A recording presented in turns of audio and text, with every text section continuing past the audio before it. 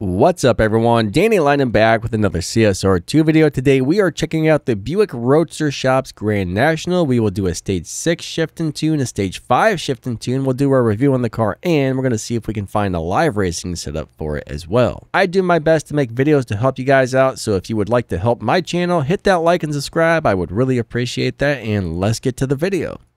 When you have this car 100% maxed out with all the stage 6 parts and all of the fusions, this is how we're going to shift it, tune it, and drive it. Nitrous all the way to the right.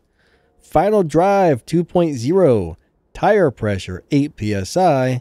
Dyno 6.749. To drive it, we're going to let go of the gas a little bit after number 1 to get a perfect start. Instantly shift in the second, hit your nitrous. All the rest of the shifts right before the red line after that. 3, 2, 1, go. Second nitrous, third gear, fourth gear, and that's all she wrote. There we got a 6.714. Now we're going to fit it back to stage 5 parts only and do a stage 5 shift and tune.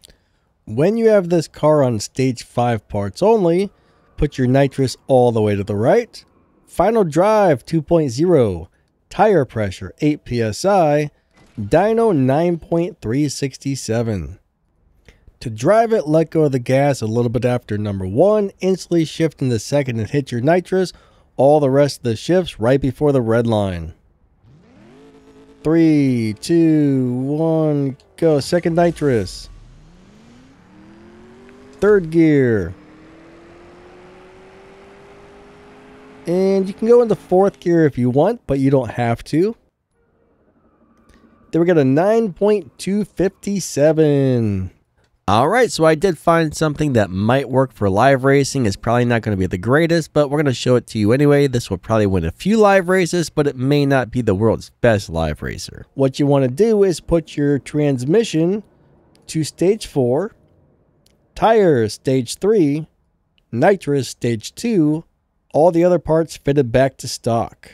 To tune it, put your nitrous all the way to the right. Final drive 3.50. Tire pressure 8 psi. With a dyno of a 12.783. So that means we want to run right about 12.8. To drive it, let go of the gas right about number 1. Do a very standard shift pattern and nitrous on second. 3, 2, 1, go. Second nitrous, third gear, fourth gear, and that's all she wrote. Very easy to drive. It'll probably win a few live races here and there. And then we got a 12.840. The last run was a 12.801. So play with your launch timings and your shifts and stuff, and you can run right about a 12.8 and stay into the 12.8 lobby. I don't think this will be the best live racing car, but it should do decent. Alright, so it's time to do a little review. So it has a top speed of just over 400 miles per hour. You can hit 6.6s with this car, 0 to 60 in 0.8, 0 to 100 in like 1.1. So everything's looking pretty good.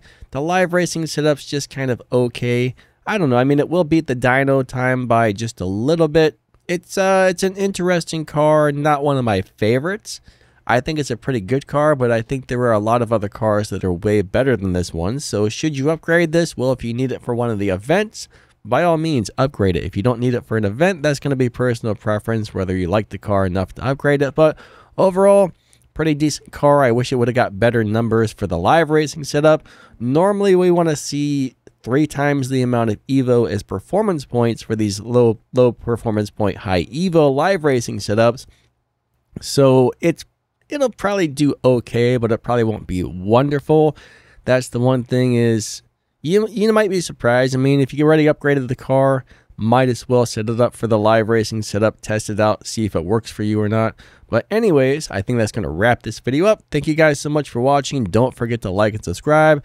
Huge shout out to my channel members. Thank you guys so much. That extra support really helps.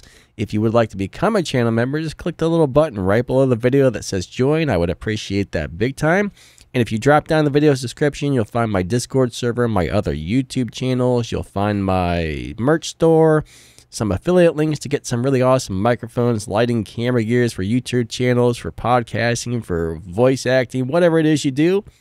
And yeah, thank you guys so much for watching. You guys are amazing. Lighting it out. Have a great day. See ya.